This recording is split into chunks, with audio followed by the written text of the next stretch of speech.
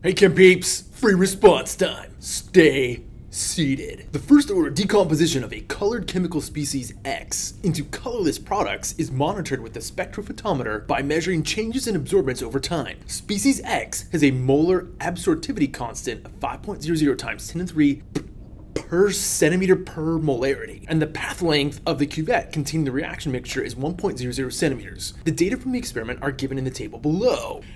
Boom! Shakalaka. Part A. Calculate the initial concentration of the colored species. Alright, to answer this question, I'm going to go to my handy dandy formula chart, find Beer's Law. If you're confused about what all those variables mean, recognize that you're given that information not too far away. A equals A, B, C. Easy as 1, 2, 3, do, re, mi, baby, you and me. All right, we are looking for concentration, which is going to be C. Our absorbance of that initial concentration is 0.600 equal to the molar absorptivity constant. What? Don't panic, it's given to us. Boom. Times our path length, 1.00 centimeters. Double boom. Solving for concentration. Calculator. 0.600 divided by parentheses 5.00 second E 3 close parentheses answer divided by 1.00. Concentration equals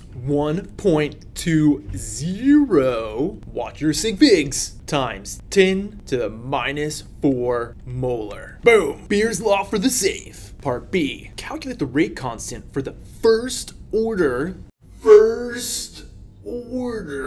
reaction using the values given for concentration and time. Include units with your answer. All right. We know that it's a first order reaction, and we're talking about concentration and time. Are you thinking integrated rate law? I'm thinking integrated rate law. Formula chart.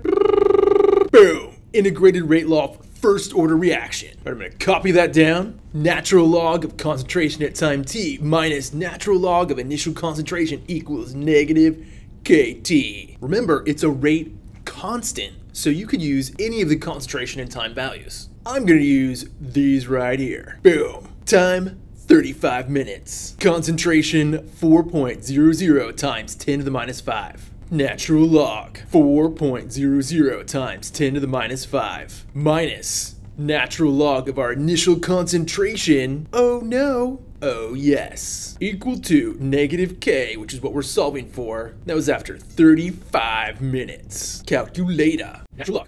4.00 second E, negative 5, close parentheses, answer, minus natural log, 1.20 second E, negative 4, close parentheses, answer, divided by negative 1, answer, divided by 35, answer. K is equal to 0.0314. Now, be careful with our units here. It's a first order reaction. We're gonna get per minute. Boom.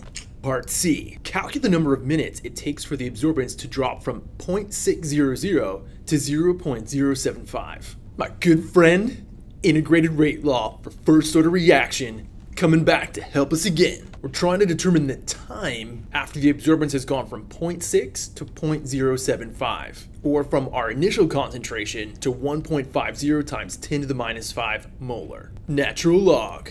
1.50 times 10 to the minus 5 minus natural log. Our initial concentration, once again, coming from part A. So even if you didn't get this value, make sure you continue to use this value in the subsequent parts. 1.20 times 10 to the minus 4, close parenthesis, equals negative K. We just determined the value for our rate constant. 0.0314 per minute times T. Calculator. Natural log 1.50 second E, negative 5, close parentheses, minus natural log 1.20 second E, negative 4, close parentheses, answer, divided by parentheses, negative 0.0314, close parentheses, answer. It's gonna take us 66.2 minutes to get our concentration of substance X to go from 1.20 times 10 to the minus 4 to 1.5 times 10 to the minus 5. Boom! Part D. Calculate the half-life of the reaction.